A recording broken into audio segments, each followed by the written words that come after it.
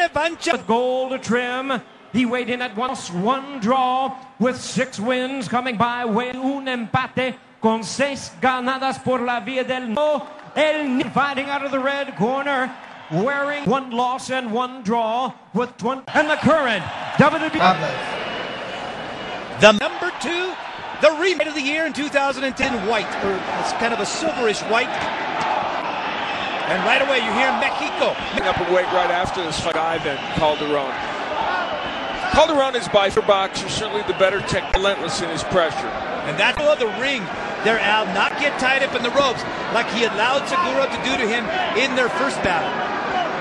Right away, he's on his bicycle. Stick and move, stick and move. Obviously, instead of fighting on the inside, he wants to hold, get Samuel Vera to break them, then move. Relentless. He's going to do whatever it takes. My leg work for this, but was able to run, training, and I am going to tap on all that for this particular fight. Calderon trying to establish the jab and has done that to some extent here. Maybe even a pointy duck, but if he's too blatant in that holding. But he can do that until that happens, and yes. I think that's going to be his plan. Absolutely. He works with Felix Pagan Pintor, his trainer, also Jose Sanchez, and they've added Miguel Diaz now. Segura himself has landed some pretty good jabs, and there he's right hooks. But that's a 6-inch reach. Even though Segura's had his moments as well. And moving while he's throwing that stiff jab. But Segura starts from down low there, Al. Makes it really hard to see. Right there, Calderon almost got... For round number 2 of La Revancha 2, the rematch of the fight of the year in 2010.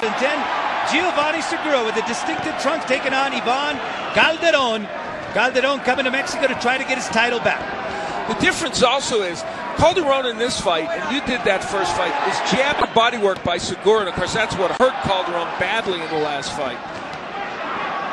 And you see now Segura, he's willing to pay the price out. He's willing to come in and say, you know what, hit me. You know, another good body shot by Segura, and Calderon coming back. Segura said, you know, it's a misnomer to think Calderon can't punch at all. He said, he hurt me with a couple of shots. I just was able to walk through them. Calderon might be effective. Make Segura go look at the heck of a go on Calderon in this fight himself on. The question will be whether he can do it over the course of a 12-round fight and whether Segura will catch him with something that will change. Segura's still committing to doing body work, but, you know, c'est la vie is the way he looks at it. A lot of good exchanges by both fighters. It's like we picked up in round 1. This has not been bad either.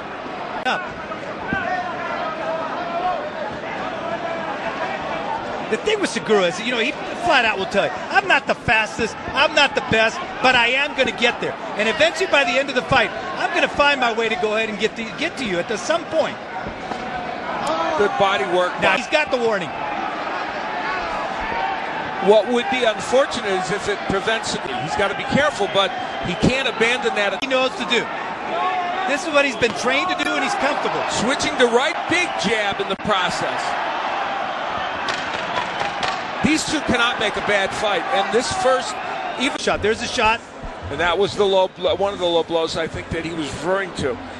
Number 3 of his schedule, Giovani Segura taking on Ivan Calderon. Segura, the champion, looking for his title. Second round now that Calderon did switch to a right-hander. Yeah, and it was interesting from him in the past, and it worked when he did it. But again, he's very adept. I don't think he slows down one bit when he switches from left or right. There's that behind that. The fight is that he can afford to come in and absorb some punches because he doesn't think Calderon is ultimately going to hurt him. But again, also, we made the point about the weight. Did the losing of the weight debilitate Segura enough? Now look at him. Here's Calderon against the ropes, getting hit with body punches. That's not what he wants. He was hit with a good right hook that cost him in the last fight. And he's standing on the ropes again. And this is about the time when he started doing it in the first fight. Big bombs landing by Segura. Low blow again by Segura. And that answers your question. Is that going to deter him? Absolutely not. And now he's mixing it up, going up top with it. Those are low blows. But then he took one was low and the other one right on the chin. That's an official knock. Matter of time when he was going to force his will, and that's it. and there he was. And here you'll see the body work that he did. Some a little low, but most are legal. And that right hook to the body leading into this fight, he said the punches that hurt me the most were the body punches by Segura. And almost in the same way that he dropped in the first fight is the way he drops in this particular fight. Very similar. Ends up taking it, comes in there, and he was not even going to take the count. This was over. That right hand to the body was just... Giovani Segura